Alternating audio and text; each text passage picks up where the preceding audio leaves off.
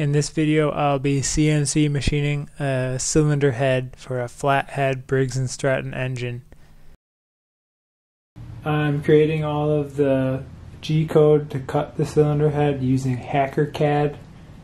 First, I created toolpaths in HackerCAD to face the stock.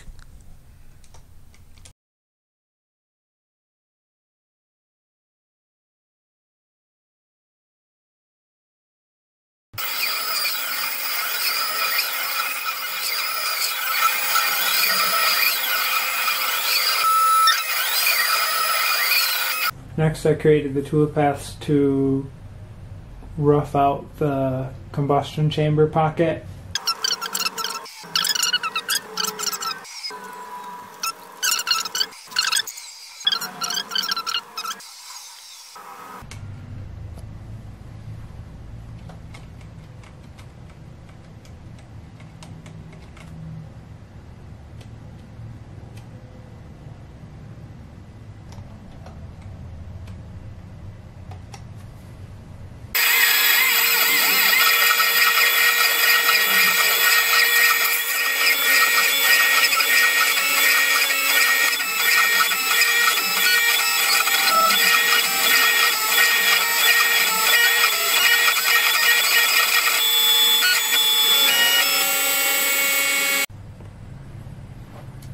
Okay, here's what I did to create the path for finishing the combustion chamber.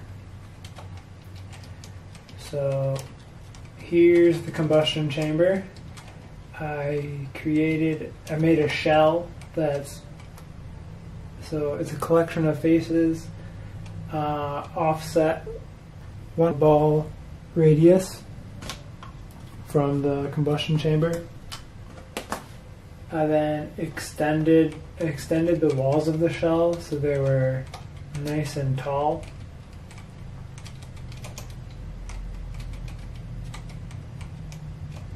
After making the shell, I created a sort of a spiral face.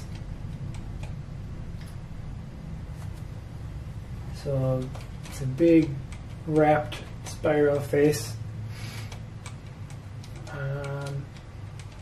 And essentially what I did is I found the intersection in between this spiral face and the shell to get this edge on the shell.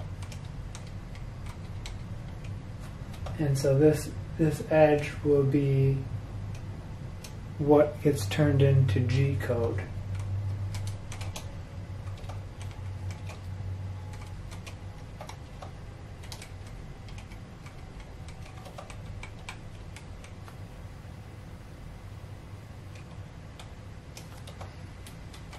So this here is basically, this block in the notebook is what created this edge on the shell. So my next step from here is to take this edge and turn it into G-code. Creating the G-code from the edge was pretty straightforward.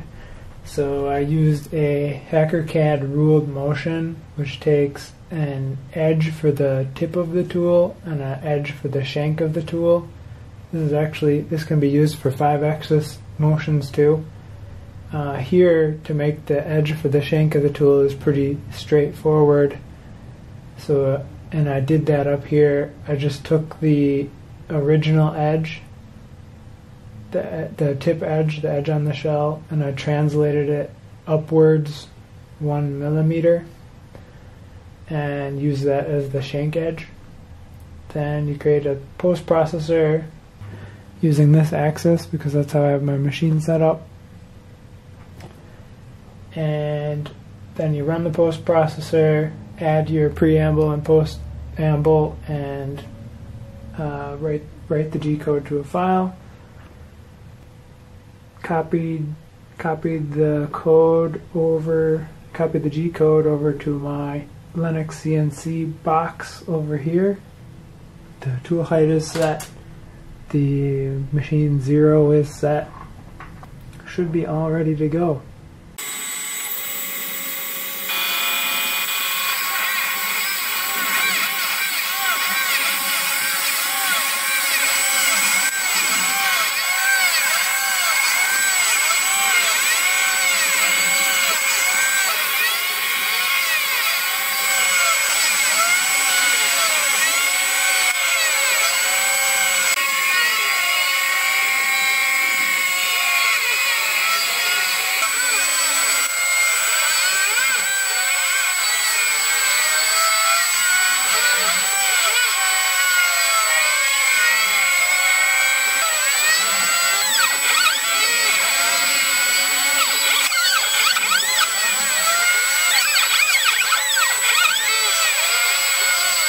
I'm actually very happy with the way it turned out. These radii here may need a little bit of an attention. Big radius here, 1/4 of an inch. There might be some problems with valve clearance here, so I might have to come back in with a smaller tool. In this segment of the video, I'm playing back the process of creating G-code to clear out the radii above each valve in 10 times speed.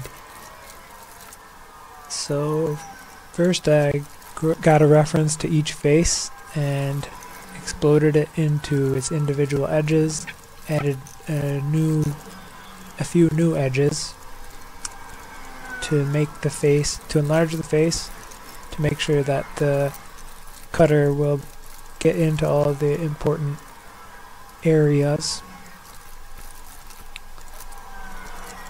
So I did that for each valve.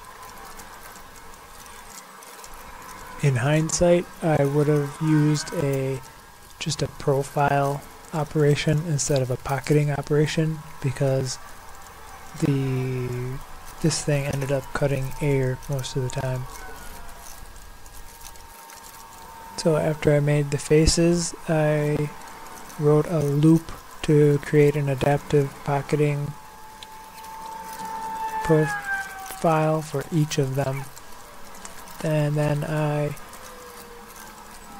post-processed and output the G-code to a file.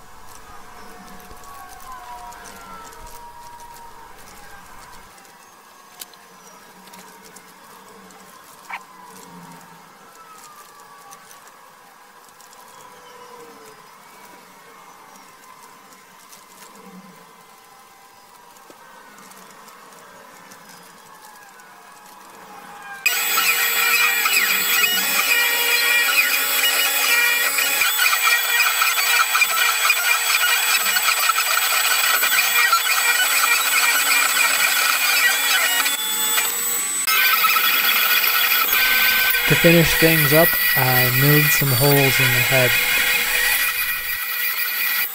There's some exciting things on the horizon for this engine, so be sure to look out for future videos.